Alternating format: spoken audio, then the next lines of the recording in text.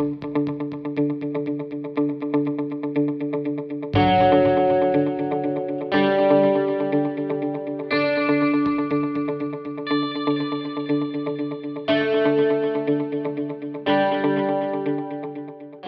T with TeaQuilts, and today I'm coming with a paper chain block, and we're actually making it in Christmas fabrics. It's an optional block for our guild that's due this month, so I thought I would share the process with you as I go along.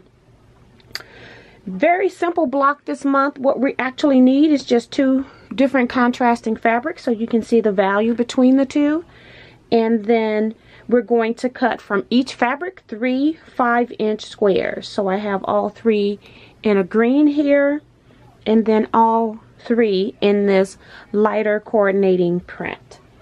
In addition to that, I'm going to make this block twice. So I am also going to use the coordinating print with the coordinating light print with this red as well. So I'll be making 2 blocks during this video. When you have your 2 sets of blocks cut, on one set of your blocks, you want to go ahead and draw a diagonal line down the center, and then you are actually going to go to your sewing machine and you're going to stitch 1/4 of an inch on both sides of that drawn line. So I'll do that step and I will come right back. Now I have my square where I had drawn the line down the center, and then I have stitched 1/4 of an inch line on each side. Just want to make sure you can see that. And then the next step is we need to square these up to 4 1/2 inches. They're going to finish at 4 inches. So I'm going to use my Quilt in a Day ruler. It's a triangle square up ruler. And first thing that I'm going to do with it is I'm just going to cut this unit apart.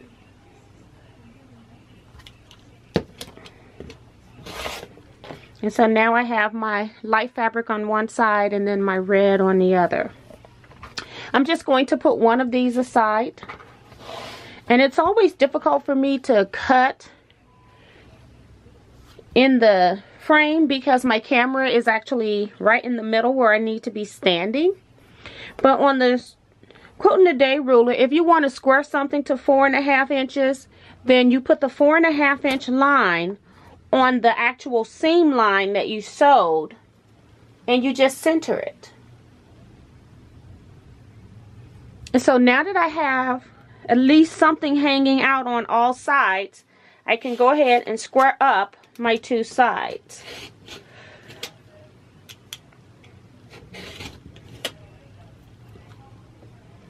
Now notice that I said square up my 2 sides.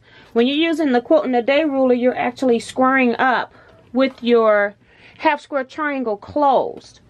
And right now this is 4 1/2 inches.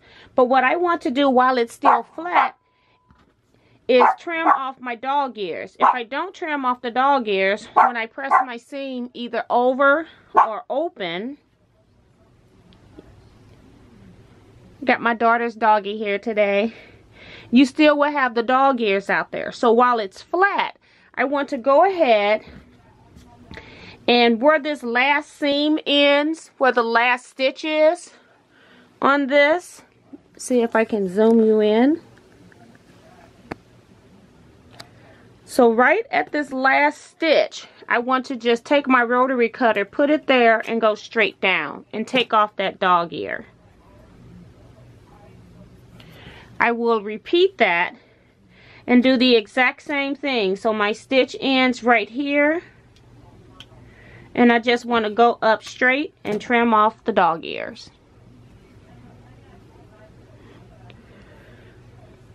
And I think you missed me trimming that dog ear up, so we'll do it again. Let me zoom out so you can see me square this unit up first.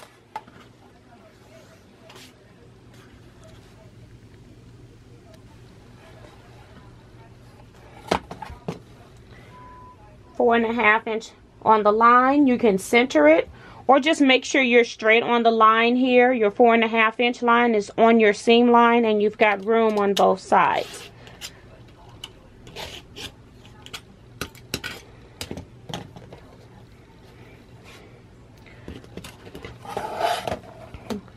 So now I'm going to zoom back in so we can trim off the dog ears.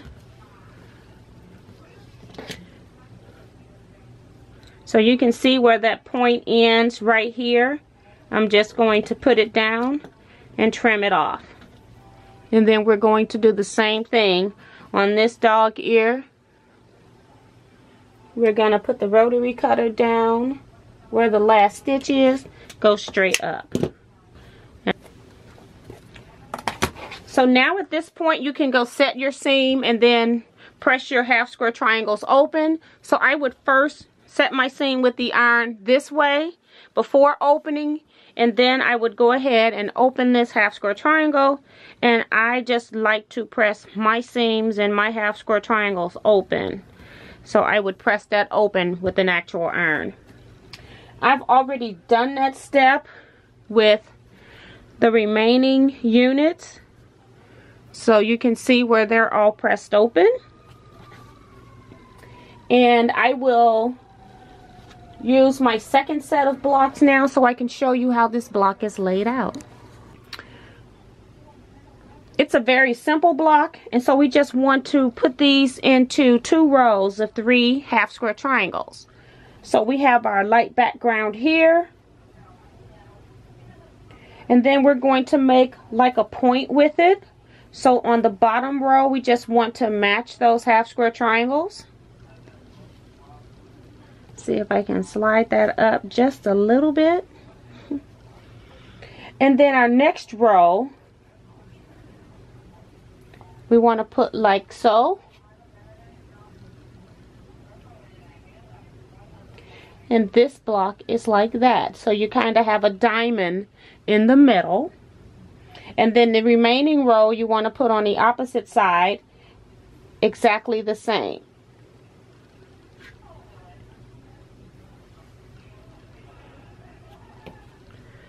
So this is your actual paper chain block. And now what I'm going to do is just go and sew a 1/4 seam down this way. And once that's connected, I will then come back and add a 1/4 inch seam on here. And when I'm done, all 3 of these will be sewn together. And I'll be right back with that.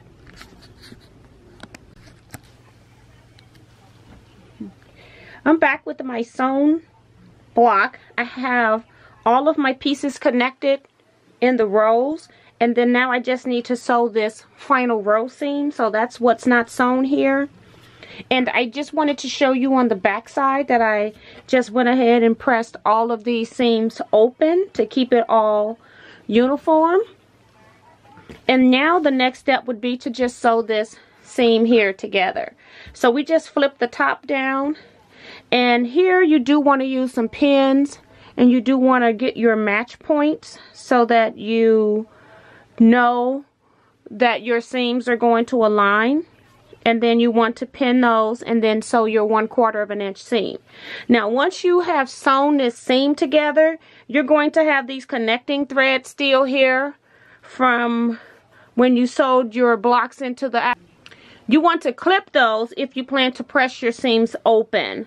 So if you don't, your seams may be a little stressed to be pressed open. So just go ahead and clip those. If you leave a lot of space in between your chain stitching, you leave a lot of thread, then you probably don't have to worry about it. But I'm one of those people that I just put them right next to each other. So I would have to cut that. And then once you get that, you're going to go to your iron and you're going to actually press this center row open as well. And then here is your completed block, the paper chain quilt block. And I am going to make this block up in EQ, and then I'm going to show you how it would look as a completed quilt in a row by row quilt. We'll see you next time. Thank you all so much for watching, supporting my channel. If you haven't already, please hit that subscribe button. Hit that notification bell so you'll be alerted anytime I do a premiere video, upload a new video, or go live in the chat room. Also, share it with your quilty friends, and I thank you all.